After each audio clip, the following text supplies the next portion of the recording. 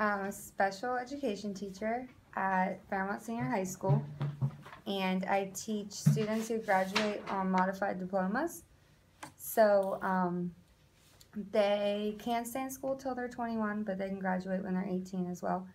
And I also go in and co-teach into regular general ed classes. I kind of wanted to go into medical field for a minute whenever I went to college, but once I actually got into school, I realized that I definitely wanted to be a teacher. My mom's a teacher, and a lot of people in my family are, so yeah, I've basically always wanted to.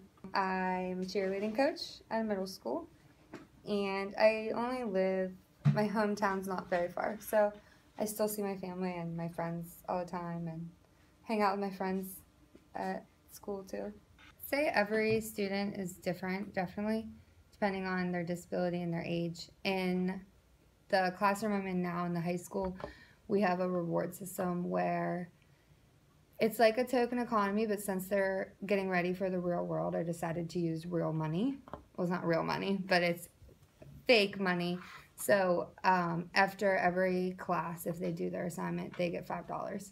So at the end of the day, they can put all their money in their wallet, and then at the end of the week, they can use their money to go to our class store and buy things. And then I also try to work in like bills and budgeting type things. So it works really well for kids who don't want to do their work or who are having a bad day. A lot of times we'll give them the incentive, oh, you won't get paid or whatever, and then they end up doing their stuff. Oh, This yeah, is why I teach math.